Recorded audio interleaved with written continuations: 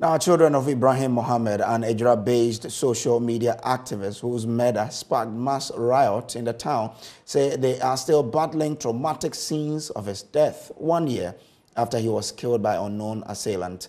2 of the 5 girls he left behind are unable to use the main entrance to their house to avoid coming into contact with the bloody spot where their father was found unconscious in a pool of blood. Police say Ibrahim Mohammed, also known as Kaaka, Macho, was attacked in the head, possibly with a club by his assailant as he entered his family house on his motorbike. My colleague Ohiming Teria visited the Dagomba Line family house of the late activist at EJURA 1 year after his passing and has come through with his report. Ibrahim Mohammed, a fashion designer noted for using social media platforms to address the ills in EJURA, died at the Konfanochi Teaching Hospital 3 days after he was attacked on June 26, 2021. Police say the late activist was attacked whilst entering the family house here at Dagomba Line in EJURA through this entrance, which then used to be a wooden gate. Any day I entered the house, I remember the scene I saw that day. He was pulling his motorbike in. Then he was hit by the sticks. You can realize maybe one is hiding here, one is hiding here. So they attacked him here. So he was lying in a pool of blood. At that fateful dawn when you come, this sport potholes is full of blood. The sticks were lying here, one day. The people have fled away. Angered by the failure of police to arrest his suspected killers, the youth went on rampage, attacked the EJURA police station and vandalized property. I called Lieutenant Colonel Pipra, commanding officer, 4 Battalion, to dispatch some of the teams of Operation Calm Light to provide protection. A military reinforcement deployed on the orders of the Ashanti Regional Minister Simon Osei-Mensah to maintain law and order ended up gunning down 2 more people. Somebody in the military uniform kneeled down, aimed at somebody, shooting him down.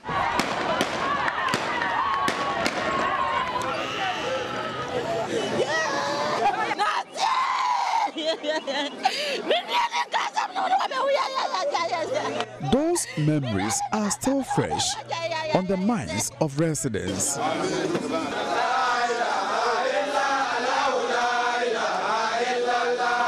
What happened was not something that the citizenry, for that matter, the opinion leaders, the chieftaincy institution, the assembly wanted, particularly the shedding of blood. It is an incident we do not want to remember. Abulai Abubakar's younger brother, 25-year-old Abdul Nazil, a father of 1, was among the protesters who were killed. He died protecting the multimedia team who covered the protest. That day I was together with him. After the cemetery, I came before him. On his way going, he met some of the youth. He made a ring with one of our junior brother, defending the media people to cover the demonstration. Some minutes we were here, they called and said they have shot him. I went to the hospital, I met him on the hospital bed, already dead. Just like that. But despite receiving compensation from government on the recommendations of a committee of inquiry, his family wants to see the military officers who took part in the shooting punished.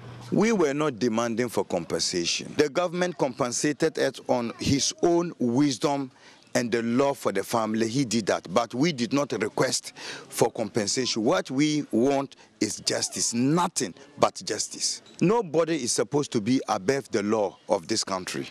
So what we are calling for is he should come out and explain to Ghanaians why there are so many options of defending or controlling crowd. Then they decided to use live bullets. So we wanted a stop for this type of killing. The family of Kaaka, the man whose death sparked the protest, still bear the scars of the incident. A brother of the late activist shares the family's dilemma. He has 5 daughters. 2 of them don't pass to their side. They feel that anytime they are passing, they see their father lying in the pool of blood.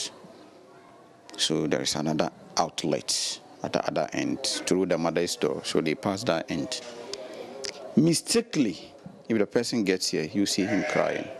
So psychologically, the children have a lot. These are children, but as I'm telling you, it is a trauma to these children. The family says they have been denied the opportunity to mourn and pray for their departed relatives as authorities of the EJURA Municipal Assembly move to injunct activities earmarked to commemorate the 1-year anniversary of their death.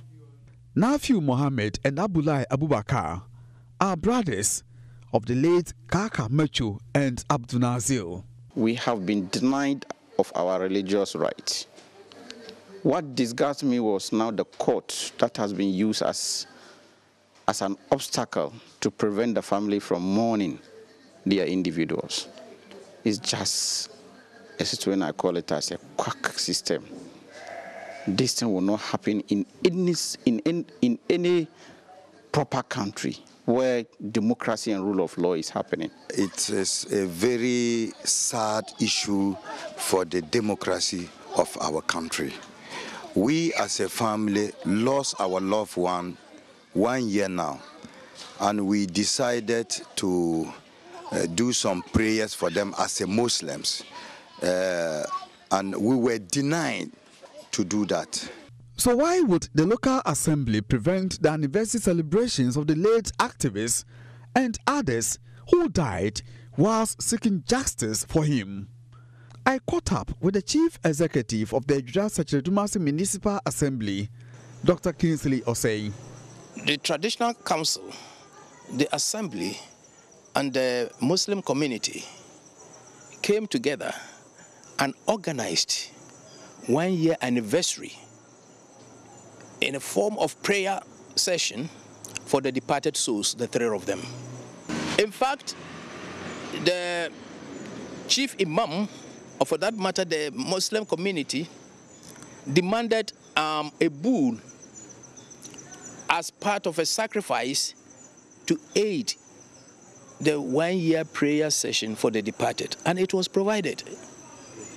So we felt that thing had been done. We at the MISEC, who are in charge of security, feel and think that allowing them to go ahead with that celebration or observation could, in parenthesis, bring about another uprising, and we wouldn't want that to happen. From EJURA in the Ashanti region for JoyNews, I'm Interia reporting.